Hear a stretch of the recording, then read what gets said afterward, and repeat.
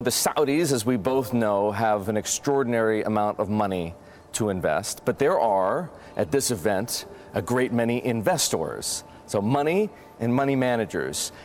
Not everybody can get everything. How competitive is it, and what's your key to getting the Saudis to work with you? Well, listen, I think the Saudis have a very long-term perspective in how they're trying to invest their capital. I think the Saudis are also very focused on having a two-way street with investment professionals and investors, i.e., can they bring investors to the region, and can they make quality investments around the world? I think generally you have to separate yourself by doing something particularly well and being able to evidence that you've done it over the past 20 years.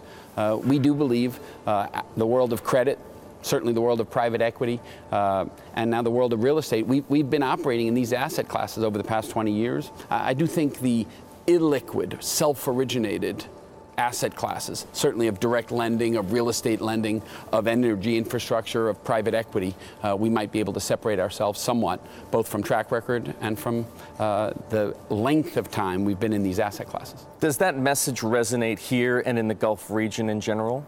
I think there's no doubt that we're seeing two pretty important factors to us in the alternative asset industry. And the two factors really are, one, we are seeing a rotation of capital from depositories to non-deposit, to large institutional investors like sovereigns. We're also seeing, which to us is sort of how we built Ares Management, we're going after the asset classes. Large banks are leaving, whether they want to or whether they're being forced to, but going after those asset classes in a very substantial way.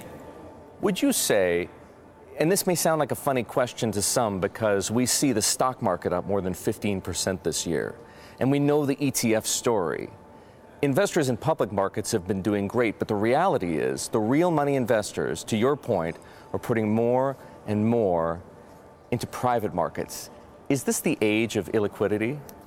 Well, I don't know if I'd quite describe it as the age of illiquidity, but I think people have realized that there are huge opportunities in illiquid markets. Listen, when interest rates are very, very low for extended periods of time, asset values, lo and behold, are rather high.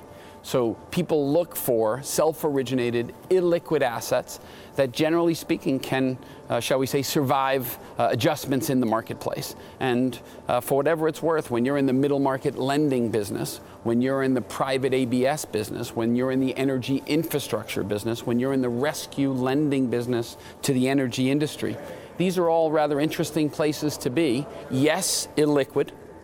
On the other hand, meaningful performers in all types of markets.